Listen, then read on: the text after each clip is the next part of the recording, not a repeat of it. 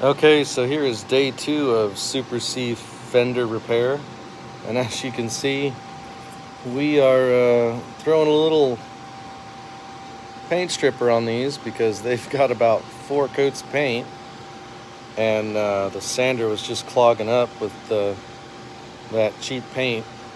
So our idea here is we're not making these perfect set of fenders, we're just going for usable. As you can see from our repair down through here, this fender was completely broken off yesterday. We have got most of our holes filled in, and once we run the stripper over this today, we will do our final sanding to see what we've got to fill in, what we've got to pound out. The idea is not to use any body putty, so give us a like and a subscribe and check back later on.